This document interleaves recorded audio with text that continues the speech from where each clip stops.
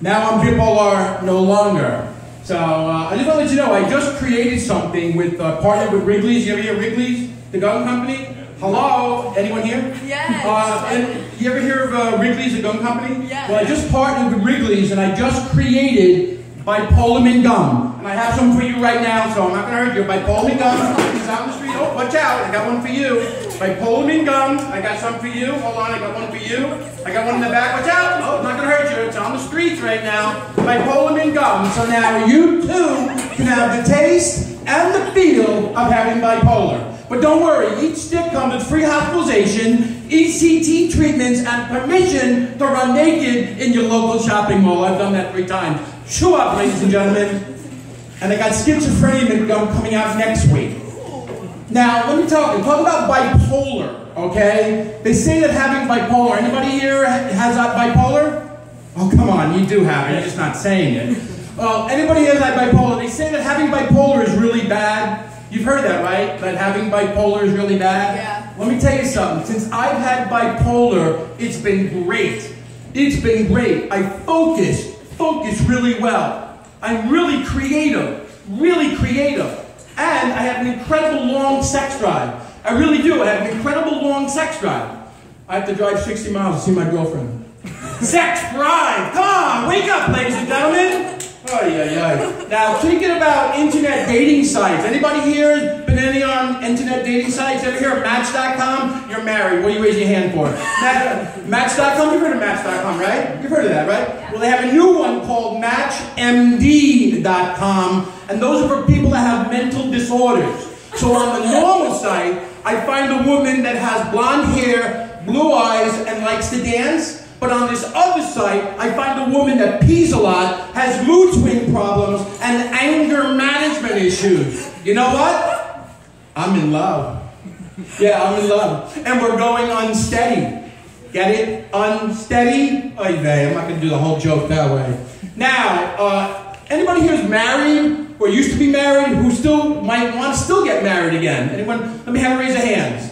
That's it? Oh, well, good luck. But the point is, marriage is an amazing institution, right? Isn't it? Marriage is the most amazing institution. But my marriage made me go into an institution, and I got the toilet key bags to prove it. So my ex-wife used to spend all my money on expensive things. All my money on really expensive things. She would spend it on her Mercedes. She would spend it on my jewelry. She would spend it on my funeral. Heck, she even planned the date. That's a little cute, okay? Whatever. Now, here's one for you. This is a good one. You heard about all the different types of undergarments and diapers for elderly people? They got all these different names. They got one called Poise. That's a good name. Then they have one called Always. That's a great name for an undergarment. Then they got one called Depends. I don't know about that one. Is it working? I don't know. Depends. I don't want that under my tush. I thought that would be a little better than the other one. All right. Now we're going to go for the clincher. They do have, if you don't know, chewable Viagra. That's right, ladies and gentlemen. They have chewable Viagra. They have chewable Flintstone Viagra. So do you want to have a Barney or do you want to have a Fred? Okay? So they do now have chewable bubblegum Viagra. Did you hear about that? They have bubblegum Viagra.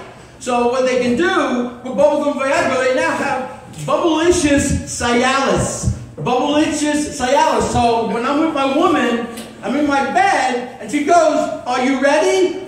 I'm going, "I'm still chewing." It's really a good joke. I don't know where you're going on that one. Now, they have different types of doctors. Now, some doctors you might want to go see, and some you don't want to go see. Well, if you have an ED problem, I think you might want to go see Dr. Dick Boner. Dr. Dick Boner would be a good doctor to go see.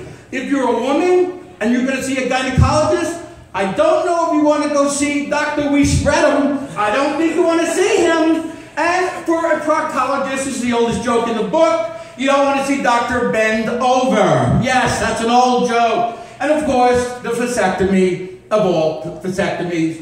If you have a vasectomy, you don't want to see Dr. Fondelman. Dr. Fondelman is not a good doctor for a vasectomy. And the last joke, very simply, is, do you know what they call the operation when a woman wants to be a guy? You know? It's called an